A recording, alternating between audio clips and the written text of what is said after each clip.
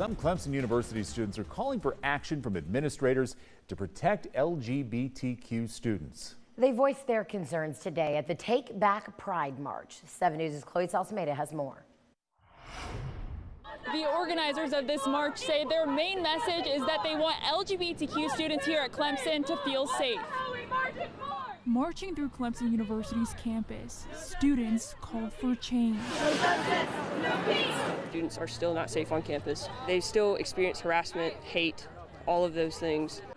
If anything, the university needs to step up, needs to protect its students. Students held the third Take Back Pride March Wednesday, advocating for equality, inclusion, and protection. The university has been pretty silent. They haven't released any statements regarding transphobia or homophobia seen on campus, and we would love for them to make a statement to really give their support to their queer students. The march comes amid tensions between LGBTQ students and the Clemson College Republicans.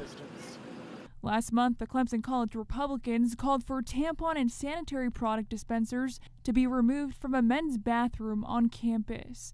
Men are men, women are women. Of course, men cannot menstruate. So, of course, we spoke out against that. Of course, these people think the opposite, and that's why they're out here protesting us. The dispensers were reportedly vandalized and removed from the bathroom within days. Very quickly, those were ripped down.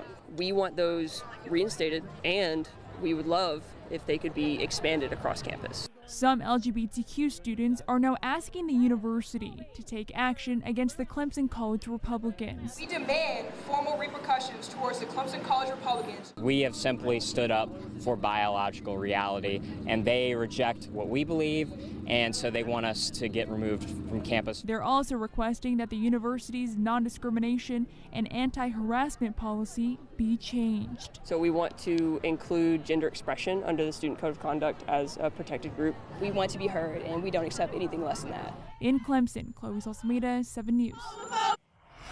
While not responding to those specific calls for change, the university did release a statement saying, quote, Clemson values and respects the rights of all students to have diverse viewpoints and opinions.